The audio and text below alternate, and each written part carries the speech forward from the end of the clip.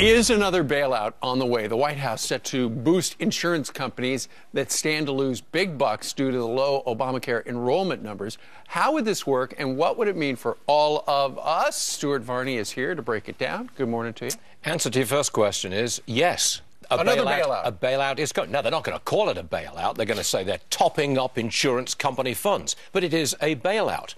Under Section 1342 of the Obamacare Act, insurance companies, if they fall short of money, money flowing into them, if they fall short, the taxpayer tops them up with additional subsidies. Remember, please, Steve, that insurance companies are already getting $1,075 billion from the taxpayer in the form of subsidies. If they don't bring in enough money from this failing website, and they're not going to bring in enough money, we give them some more. That is a bailout.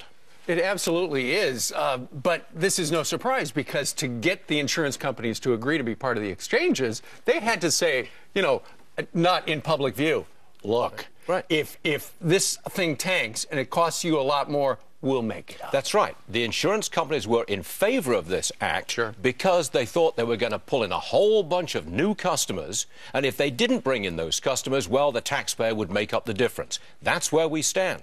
Now, the back office system to pay out those subsidies, that's not been built. So the insurance companies right now are being squeezed seriously, and it hits the fan next year because they just run out of money.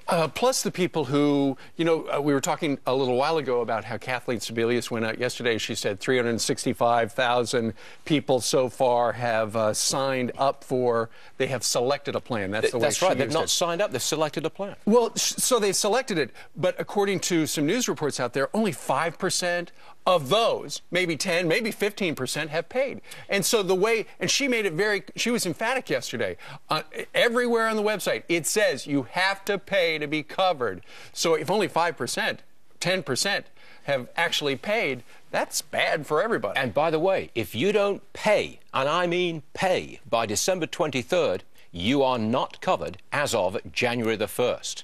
So you've got to pay up that money very, very quickly. I don't think people are going to do it, quite frankly. But what about if it was a mistake on the Obamacare website? Who's liable? Who's liable? Come January the 1st, you think you've signed up. You've not actually signed up. Well, of course, the government would be, but we're talking about people's health. Yes, I mean, they got to go to the doctor. Yes. Can you imagine, come January the 1st, January the 2nd, some poor unfortunate gets into a car accident, for example. Big medical bill. It's okay, I am covered. No, you are not covered. You think you are, you think you enrolled, you think you signed up, but actually you didn't. You're out in the cold. I think this is going to happen. Between that and the news of the bailout, but don't call it a bailout. Don't call it a bailout. Oh, but it is. You're just full of good news today. Have a nice day. All right.